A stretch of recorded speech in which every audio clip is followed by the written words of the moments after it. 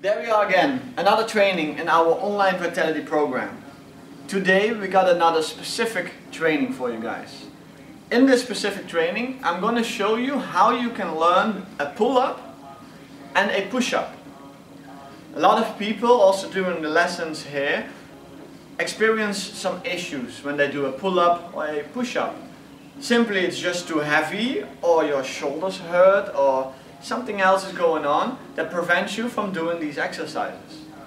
I'm going to show you how gradually get the body ready to actually do a full pull-up or a full push-up.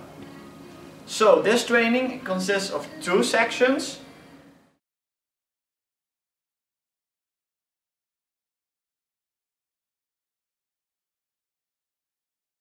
Okay, in this push-up video, first off we're going to talk about variations, compensations that we see a lot during a push-up. So what might happen during a push-up, what we don't want to see, is for instance your hip going to the ground way too much. This happens a lot during the push-up. Always try and keep your hip at the same level as your shoulders, as your back. Good way to practice this is by going for regular planks. Go for the plank, strengthen your core and keep the hip a little bit higher, because also with the plank this happens a lot. Keep the hip a little bit higher, contract your core and keep thinking about it. Very important. Same with the push-up itself, keep thinking about your hip if this is a problem for you. The next thing that happens a lot is too much of an arch in the upper back. So we have a big arch in the upper back. This is something that is pretty hard to spot on yourself. So it is very good to have someone next to you. Ask them, can you see if my body is leveled? Because that's where we want to be. If you're not, if you are arching a lot in the top of the back, try flatten that out. Do it with a mirror next to you, do it with a stick over your back, ask someone next to you to tell you when you're leveled. This usually just needs a lot of practice. Doing it, repeating it, and keep thinking about it. With your own push-up, keep thinking about being all the way straight. Last thing that happens a lot during a push-up is that your head moves too much to the front. So when standing in the push-up we want to be as straight as we can, but usually the head goes to the front a little more. Also this happens a lot. We don't want to see this. Try and correct it. How do you correct this? First off, most important, think about it. Think about what motion do you want to make. You want to stay nice and straight, so keep telling yourself, oh, check, where's my head position, check. Very important to do so. Now if you want to strengthen the muscles in your neck a little bit to help keep your head in the right position, a good thing to do is when you're laying in bed, lay on your back, head is on a pillow and just slightly push your head into the pillow. Then make sure that your chin is not pointing outwards. Pull it in. Make a double chin. That is how we want to train our neck muscles. On the pillow, slightly pull it in. Don't point up with your chin. Okay, we're going to go to the next step.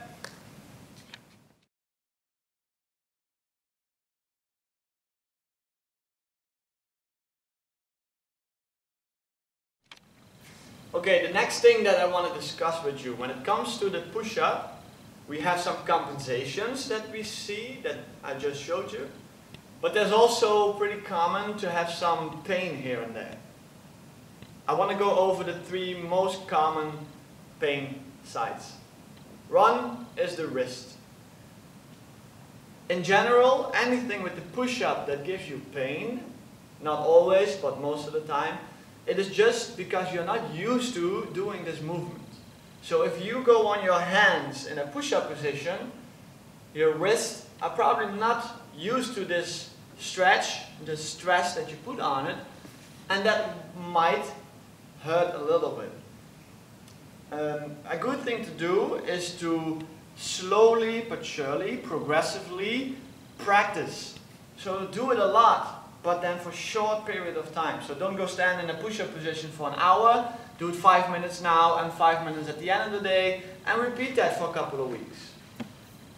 Next to that, if you want to go for the push-up and it still hurts, a good thing to realize, if you have your hands straight to the front, there's a little bit more stress on your wrist, but in general it is the easiest way to do a push-up.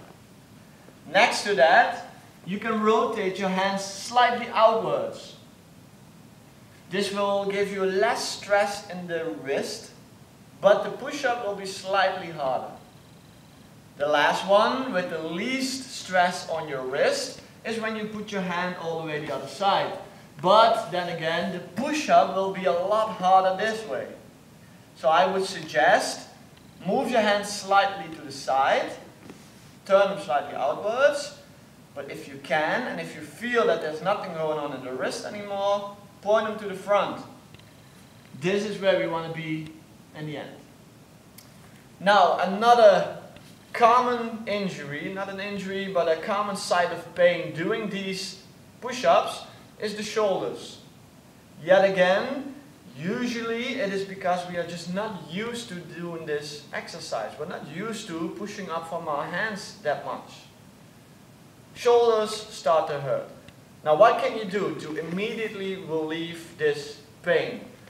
Instead of having a push-up with your hands to the side and your elbows straight to the side, what you can do is move your hands slightly back and make your elbows go to the side of your body.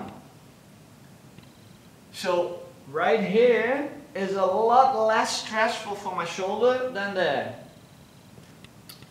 The more you move your elbow to your body, the more you will use your tricep. We want to use our chest muscle. So it is a good way to train around shoulder pain, but we're using different muscles to assist in this movement. So it is totally fine to make your elbows closer to your body, but slowly but surely move your elbows more outwards, because that's where we want to be in the end. And mainly it is just about doing it. Not for an hour straight, 5 minutes in the morning, 5 minutes in the night, and repeat that for a couple of weeks.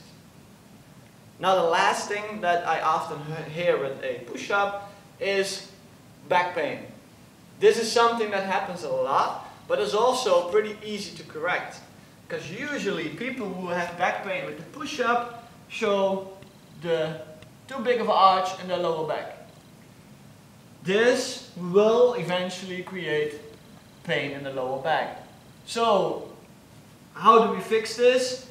Go from this arch in the lower back to a more straight position. Like I just talked about in the previous video, try and keep your whole body straight, and that also goes for your lower back.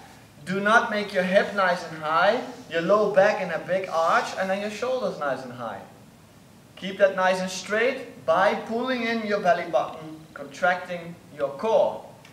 While doing a push-up, you should also be contracting your core. These are one of the most common injuries or pains that I hear doing a push-up. If there's anything else that is bothering you doing a push-up, please let me know and I will try and help. Okay, we're going to go to the corrective exercises.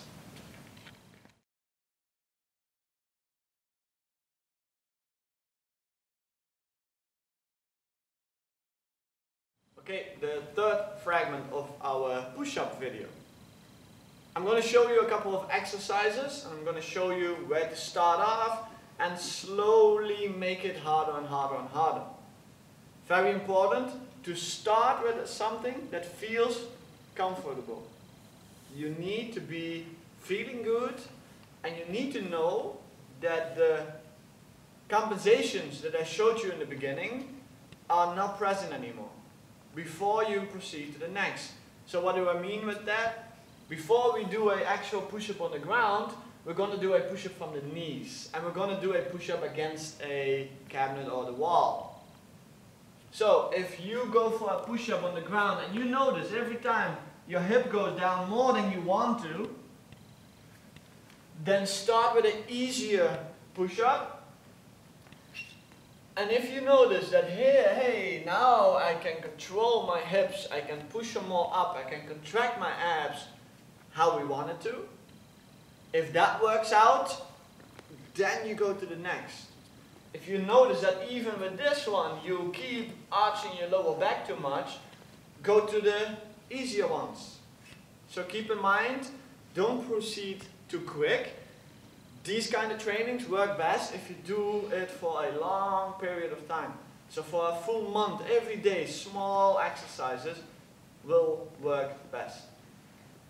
An important thing that I would like you to realize is that we should work through the full range of motion. So if you make a push-up, you go on the ground, you go down, and from here you start pushing back up, then yes, you are doing a push-up. But what I would like to see is for your chest muscle to be stretched out as much as it can, and then push up. Generally, you will become much stronger by this, and that is something I would like. So train in a quality movement and all the way as far as you can. So with the push-up, we're going to go all the way down and all the way up. And these extra centimeters are going to add up. If you repeat this a lot of times, it's going to add up and it will give you more effect. So we're going to go to the first exercise.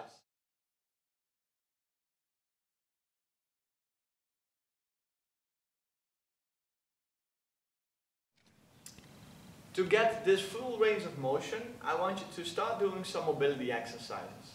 So before we actually go to the push-up form, bring your arms to the front and bring the arms to the side. And I want you to repeat this on a horizontal level, but also one up, one down, and of course the other way around. So this, you can just repeat a couple times. Try and bring your arms as far back as you can. Try and feel the stretch in your chest muscles. Yet again, this is a small warm-up, a small mobility exercise. So don't do it too explosive, but still try and move to that end range. Same thing we can also do laying down on our back, especially if you have a hard time with bringing your arms all the way to the ground. For me, only here in the top feels a little bit restricted, and the bottom and to the side is not a problem. If this is going easy for you, then take a bench, take something to lie on, and while you're laying on it, you bring your arms to the side. This is a mobility exercise for the chest. Next to that, we're going to do the stretching for the chest. We've done it before, maybe you still remember. Put your elbow against the wall and slightly push your body to the front. You want to feel your chest muscles stretch. Okay, these are the stretches.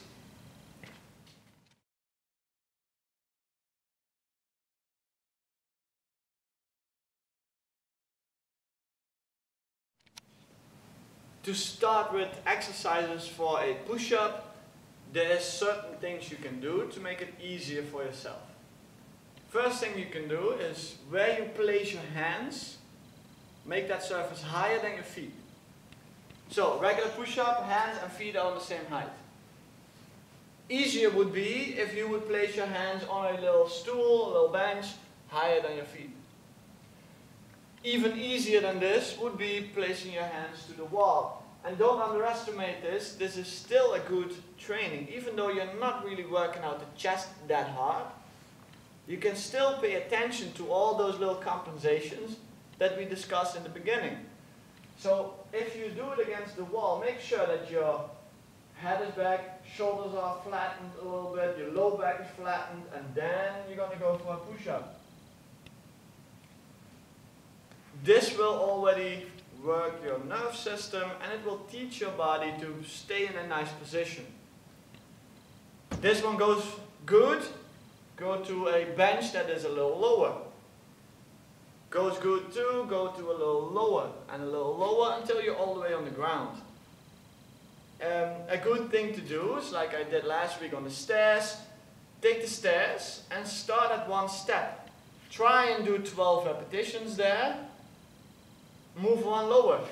Try and do another 12, one lower, another 12, stop. Next time, remember where you started and then start one lower. So every week you're going to go a little bit lower until you're on the ground. This is a very good way to structurally progress your push-up. So we're now going to do some exercises, so let's get this started. First up, pick an exercise, pick a push-up that is a little bit higher than your feet. We're going to do this for 12 repetitions, 3 times in a row.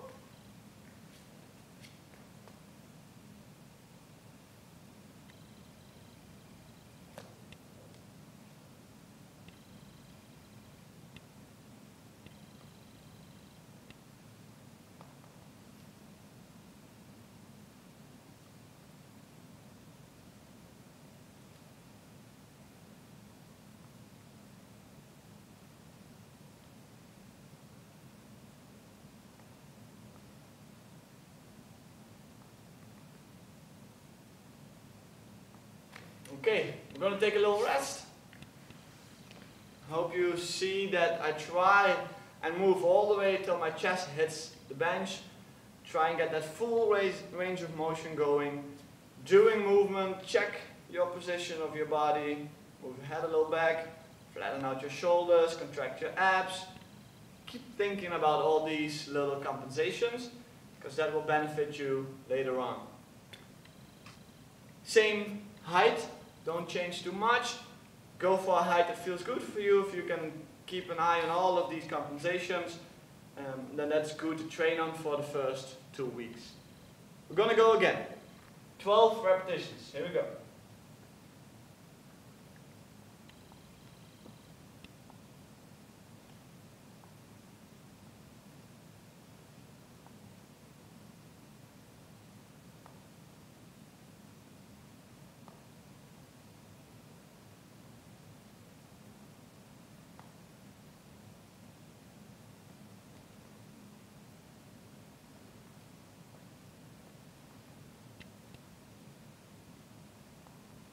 Okay, then we're going to do this one more time. We're going to take another little break. Good thing to do during your break, if you want to maximally relax your chest, train the opposite muscle. This is something that is used a lot in training, but also physical therapy. You want to relax the chest muscle, contract your back muscles. This will give a signal to the chest muscle to relax, which will also help them regenerate enough energy to do this exercise again in a good way, in a good form. So what you can do is do some bend over rows with a small weight. Don't need no weight. Trying to pull up your arms, contract those back muscles and let them go. Just a couple of times is enough, and then we're going to do this last time. Yes, we're going to pick the same surface. Put your hands down, check your posture, head back, abs contracted, and start moving. Chest moves all the way down.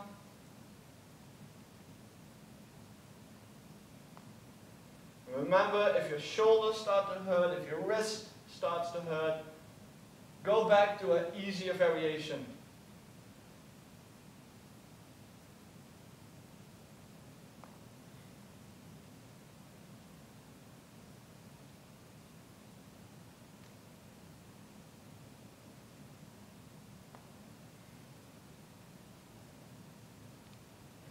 Okay, this is the assisted push-up. Something to start with if the push-up is hard for you. Make sure that your wrist, your shoulders, your back is in a good position before you proceed to a harder one. Now, if you think this is also too hard, another good thing to do is to make a push-up from your knees. You can do this from the ground, here from your knees, and start making push-ups. but also like we just did, you can make this from a higher surface. Again, if your hands are higher than your knees, the push-up will be a little bit easier. So, from your knees at a height that you feel comfortable with, this is where you're going to do the push-up. Yet again, pay attention to all those little compensations. Pull in your belly button, straighten out your chest, head is back a little bit, and move all the way through. This is also a very good way to practice your push-up. We're going to do 3 sets of 12 repetitions. I'm going to do it from the ground. You pick a nice option that suits you best. Okay, we're going to do the first 12.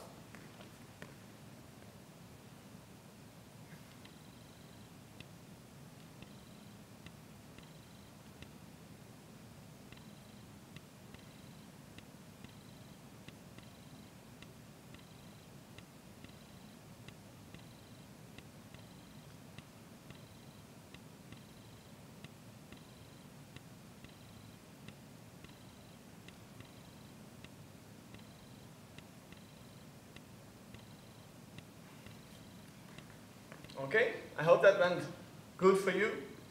If you feel anything in your shoulders or in your wrist, go for an easier position for now. Trust me, work with a position where you can do the quality movement. Do that for a week or 2 and then proceed to a harder one. So if you want to do this against the wall, it is totally fine to go from your knees and start slowly with the push-up here. Not a problem, don't underestimate, don't think that you're not doing enough, because you are. A lot of the changes that I want to create is not necessarily muscle growth, but it's more neurological. It is more that your brain learns how to control your muscles in a way that you can do a push-up. That is what is going to happen in the first, give and take, 10 weeks of training. A lot of neurological changes, and that's what we want. Okay, we're going to go for the second set of 12 repetitions from the knees. Pick a height that you feel comfortable with. Here we go.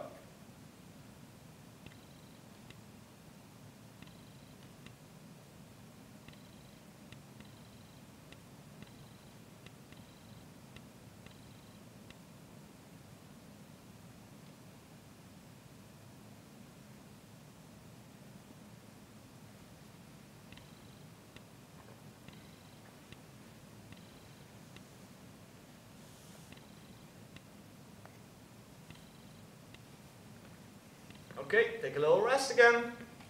Last time that we're going to do this set, just like we did before, also now, if you feel that your chest muscles are working good already, they're getting a little tired, in the rest, contract your opposite muscle, so your upper back muscle, by just pulling the shoulder blades back, or by making a bend over row.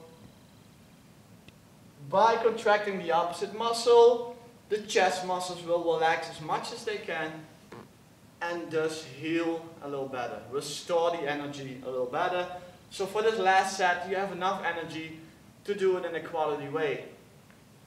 So get back in position from your knees, pick the height that you feel good with, and we're going to start.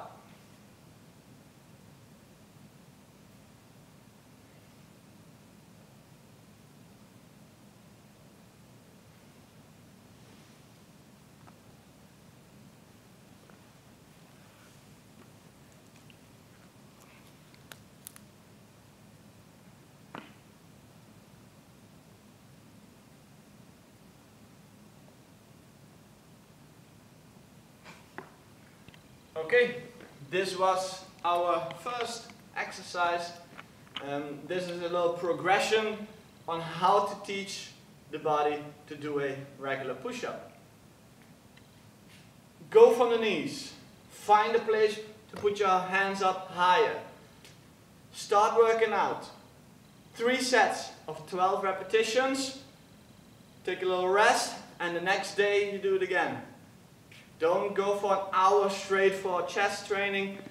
that won't work. Small trainings, but a lot of doing it, practicing. Start with an easy one for a good week or two. Make sure that you can keep your body position very easy, and then proceed to a lower surface. Or maybe same height, but from the toes. One of those, see how that goes. If you have difficulties with this, you want some help, let me know and I will help you with this. Together we will find what exercise suits you best, and then we're going to work to a full push-up. You can contact me at mark@fysiobastiaens.nl or brightlands@fysiobastiaens.nl. Okay, I'm going to show you some variations of the push-up, just for if you've done a couple weeks of training, it goes good, how can you make it even more exciting? Let's go. You want to stop?